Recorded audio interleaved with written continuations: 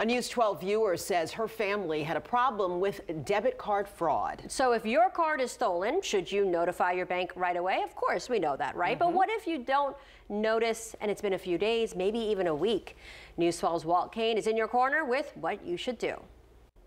Maya says her 19-year-old daughter forgot her debit card at the gas station, and since then, her account was withdrawn for thousands.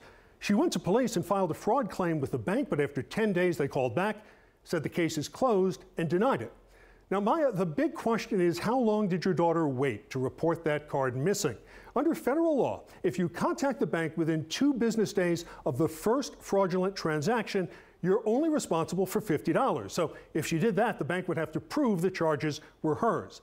Here's the thing, though. If you wait longer than 2 days, you're on the hook for up to $500. And if you don't tell your bank for 60 days after that first fraudulent charge, you're responsible for everything.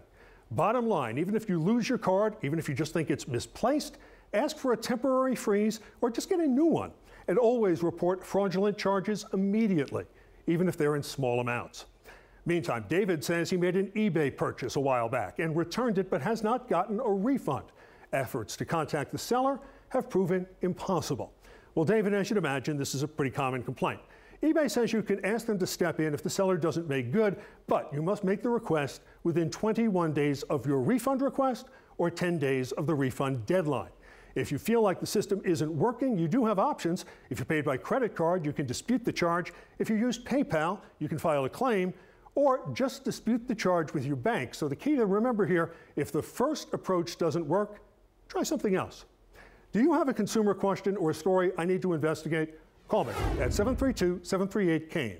Email KaneInYourCorner@news12.com or find me on social media. In Your Corner, I'm Walt Kane, News 12.